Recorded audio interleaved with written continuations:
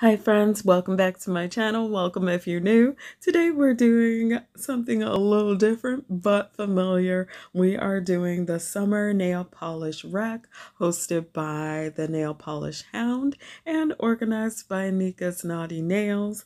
And I am so excited. So if you enjoy these types of videos, don't forget to hit the subscribe button and the notification bell so you never miss an upload. I'm going to start out by, of course, thanking you all for watching and all of the participants. And our first polish is Colores de Carol.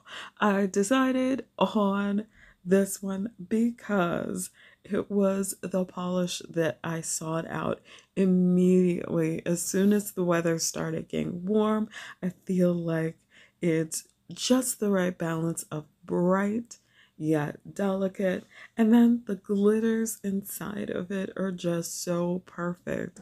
They're not overwhelming at all. They're just, I can't even describe it besides perfect. But anyway, I was thinking about this polish forever because I swatched it and then I just could not wait to wear it again. And for those of you who are not into brights and are not looking for anything completely wild, bright, or vibrant, I recommend Dream from Ella Mila because it is one of those sheer polishes that you can build up. It's your nails but better. So I feel like it will also go well with any glitters or toppers that you want to use, but you're not absolutely sure what base color to put on your nails as an undie. So definitely try this one out, especially if you already have it. Next is Fancy Gloss. And it's a thermal. What am I thinking? I'm not even a huge fan of thermals, but this trithermal, and I think it's a trithermal. I say it's a trithermal. It was not advertised as one. I liked it so much that here it is again. And I do stick my thermals in the refrigerator for like 2 or 3 hours if they're not transitioning when I swatch them before I put them on my nails. But this one was so gorgeous and so much fun that I even took a picture of my Cindy hand to get this one recorded. And we're back on the ones that I have swatched. And one of my favorites was this holographic polish from Starbeam. Its name is Ice Wraith, but I see it as a quintessential summer polish. It was just so much fun to wear, and I really gravitate towards these hues, especially when I feel like I'm in a rut and I've already done everything that I really wanted to wear. Aquas and turquoises and teals and anything in that realm that's not quite blue, it's not quite green, it's somewhere in the middle, works for me. And we also have Lumen Nails with Brandy. I think this was from the Peach collection, I believe. But I could not get enough of the shift on this one. I feel like it's a great transition polish because it's got that glow, it's got the green, and it just feels very transition-y for me. So I'll be catching this one later in the season. It's still a summery polish in my opinion. However, I also feel like it's just rich and warm enough to slide me into autumn in those still warm days. And we have Red-Eyed Lacquer with full of crab abilities. What? So remember I said in one of my videos or 2 or 3 of them that it was gonna be a blue summer? I wasn't kidding. This is one of my favorite vibrant bright blues, and it's just electrifying when it's on the nails. It just pops so well, and then it has like that teeny bit of shift of like violet at the edges that give it something extra and make me feel like it's really special, aside from its gorgeous glow and fantastic formula. So I haven't represented green yet. However, this one was so good, and it came out like in January. So I have been sitting on this polish and a couple others for months until I felt it was just the right time. It's so bright. Pistachio BSC from Bee's Knees Lacquer wowed me. It knocked my socks off and it made me want more green in my life. But just these bright greens, just these super bright, glowy greens. And it was in the Sparkle and Shine box, which, speaking of, brings us to Nailed It with Secret Menu this same January, or I think it was January, Sparkle and Shine box. And I am a sucker for flakies, even more so Nailed It flaky formulas. I don't know why or what happens or how it becomes magical. I don't ask because I can't keep secrets. So I just sit back and enjoy it. And this gives me that gorgeous, like, it reminds me of a jellyfish.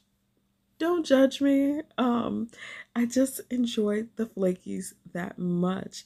And I feel like I would be absolutely remiss in not mentioning strawberry cappuccino from the same box, because this is the wildflower lacquer polish that made my budget walls come tumbling down, because every time I see wildflowers, I'm looking for this kind of bright, this kind of vibrancy, this kind of like subtle shift that gives me so much.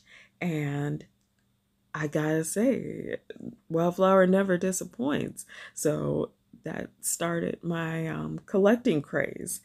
Next up is Dreamland Lacquer with More Like Dr. Michael. And I liked this one because, again, vibrant, bright blue. That is all I want. That is all I've been craving this summer season. And it's not even technically summer yet. And I have been looking for all of these to be part of my nail polish rack. I want to wear them again. I feel like they're going to end up on my toes a lot, but they'll also be on my fingers, because sometimes I go matchy, especially when I'm that obsessed. Speaking of yellows and greens, because I know I represented one green and then I was like, I like blues with a little bit of green, but I also like yellowy greens and green yellows, like this Blooming Flowers from MJ Lacquer. I love the Crellies from this brand so much, and I feel like this one, the brightness is turned all the way up, and I could not imagine summer without getting this one on my fingers. And then you can see in the flakies, it almost looks like there's some orange in there. So I am getting the best of all worlds, which brings me to different dimension, because I was talking about a little bit of yellow. There's like yellow and green in the shift in this rose colored base polish. And then you've got the glow of those hollow micro flakies that just make it irresistible. I'm With the Band was one of those polishes that I saw it in the bottle and I was like, oh, it's pretty. And then when it got on my nail and I started to see the shift, mind blown. I could not get enough of it, and I kid you not, I feel like it looks especially great on me in the summer. But what would summer be without a head turning polish that is so sun perfect that you can't possibly look away from it? Copperhead did that for me. I know I am an ethereal stan, but I loved this hollow so much. It's so strong that it showed up on my camera. It showed up in person. It showed up whether I had bright lights or low lights.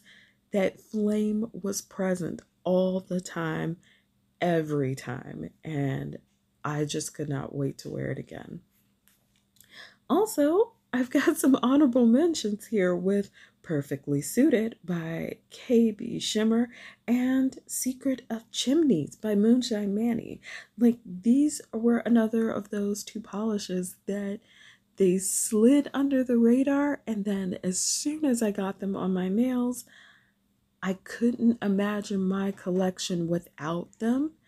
With Secret of Chimneys, it's very sunset vibes. It's got that glow and then a slight corally orange shade that I love corals at this point. I couldn't get enough. And then Perfectly Suited had like the yellow and some of the chartreuse and then the hollow micro flakies that give it that extra bang for your buck. And I am very big on my polishes being extra because I've gone through my nudes phase, I've gone through my neutrals phase, and summer is just not where I wear a lot of those shades. I just go for all the brights. And we are at the end of this video. If you enjoyed it, leave me a like. Let me know what polishes are on your rack. And don't forget to check out the other videos in this collab. I will have them in the description box down below. If you're part of my nail fam, I'm sending out virtual hugs. Thank you for joining me again. I appreciate you so much. If you're new to my channel, I hope you'll consider subscribing. As always, take care of yourselves and each other.